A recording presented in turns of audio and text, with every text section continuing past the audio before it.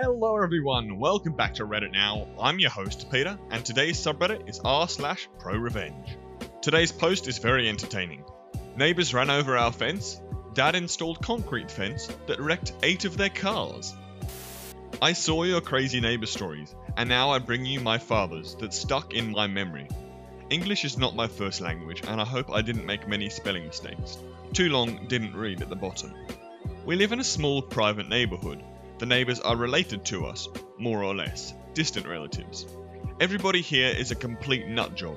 They were constantly arguing over decades before me or my brother were even born.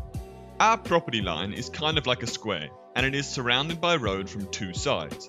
Keep in mind that on one part of our road, we let our neighbours use 1 square metre of our land so that they can use the road more safely and not damage our property. This is crucial information. The road is made of gravel. The neighbours want my parents, and only my parents, to pay for the entire cost of laying an asphalt road. My dad and my mother are constantly fixing potholes for 90% of the road, so naturally, our neighbours thought that they will pay for the asphalt road. Classic r/choosing beggars. Fast forward 20 years, the road remains gravelish. No one wanted to pay for the asphalt road. One day, my neighbours order a massive truck filled with tons of wood. The truck driver runs over our fence. Nobody wanted to pay for the damage. Our fence is made of multiple bushes, trees, and a little bit of metal fence too. I'll put a picture up for you now. These plants were now completely destroyed and a part of metal fence completely bent. We had to replant these plants and place a new metal fence. My father told me that this was not the first time this had happened, but actually the 3rd. I couldn't believe it when I heard this. So this is where the revenge begins. My father is a police officer in the department where they mostly handle frauds, drug busts, etc. He knows the law well. He dug up the property line marker and placed plastic barrels filled with rocks on our property. In the next 6 hours, 3 of our neighbours came knocking on the door because they hit the plastic barrels filled with rocks. They were angry and wanted to call the cops, but they never did, because everyone knew that little part of land was still in our property. One neighbour in particular threatened my dad that he would throw a ducking pickaxe at my father's back. Over the period of 1 year, these neighbours hit the barrels so much with their cars that the barrels are now worthless. My dad was furious, and he changed his petty revenge into a pro-revenge. He cut some wood and used it as a mould. He bought cement, sand and metal poles. One peaceful afternoon, my father and I cemented that whole part of the land and placed some lovely flowers on top. So when they hit the concrete, they could smell our flowers of victory/defeat. As we expected, 5 neighbours in total wrecked their cars on the new fence, and nobody came knocking on the door. Too long, didn't read. Neighbours ran over our fence. Did not want to pay. Dad installed a better fence that wrecked their cars. You all wanted to see the wall. I told my dad I posted his story on the internet, and he was a little scared at first, but then I told him you all supported him. He was then more proud of his plan. I asked if we still had any video of the wall or crashes. We looked over his computer, then my computer. Nothing. So I went outside and took a picture with my phone. It was really dark. Here's the picture. Keep in mind, I will take another picture in the morning when there is more light outside, I promise. The wall at daylight? The wall at night, sketch of the property line, and a special picture for some of you from r/legal advice that wanted MS Paint stuff. Okay, just because that one was so short yet so good, I've chosen another one for today's video. This one is called Nathan versus the IRS. I can't believe it took me so long to think of posting this. You guys are in for an epic one here. First, you have to appreciate the kind of guy Nathan is. Brilliant engineer/crazy person, because Nathan likes rules and Nathan doesn't give up when he knows how things should work. I like to get him to tell this story whenever we're together, because he doesn't even see why it's funny. It's just how he deals with all problems. Nathan was like if you saw Sisyphus and thought, maybe I should try and stop him. But then one day, the boulder was on top of the hill, and you go and ask Sisyphus how he did it, and he replied, it was simple. I just kept pushing it forever and ever, and eventually, the mountain gave up. A real grade 19 bureaucrat. He just works systems through problems no matter how daunting they should seem. Until one day, when Nathan's unstoppable force met an immovable object.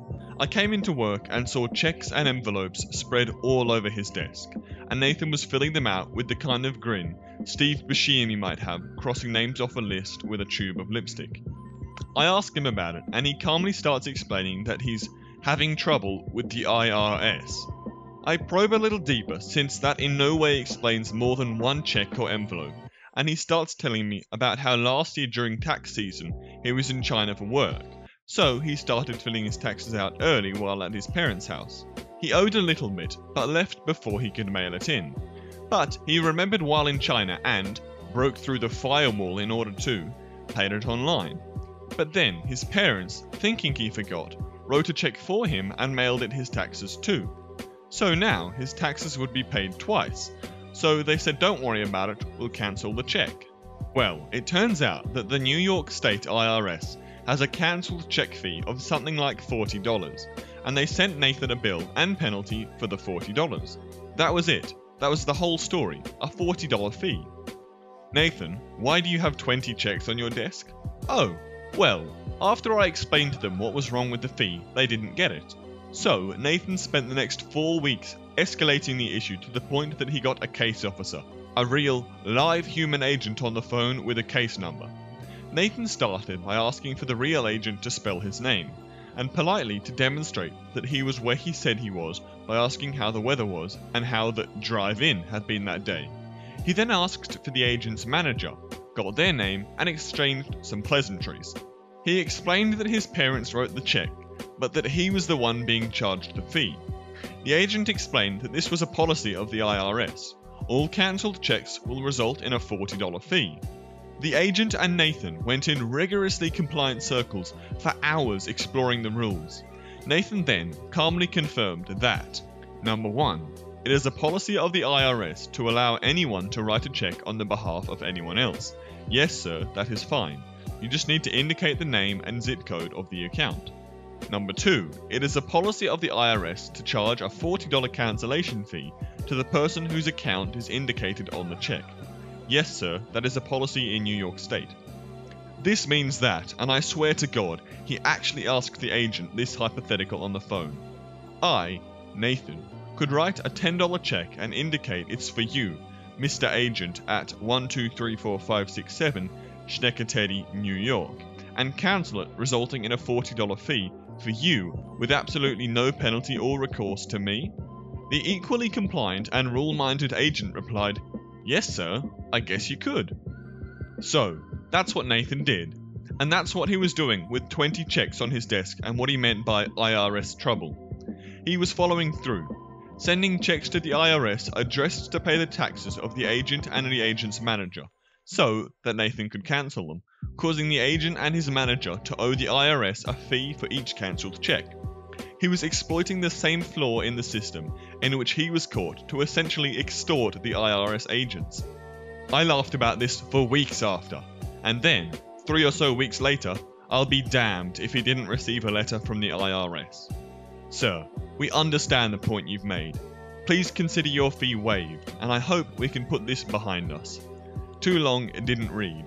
My co-worker got the IRS to reverse a fee because he found a way to use a loophole to force the IRS agent to have to pay the fee too.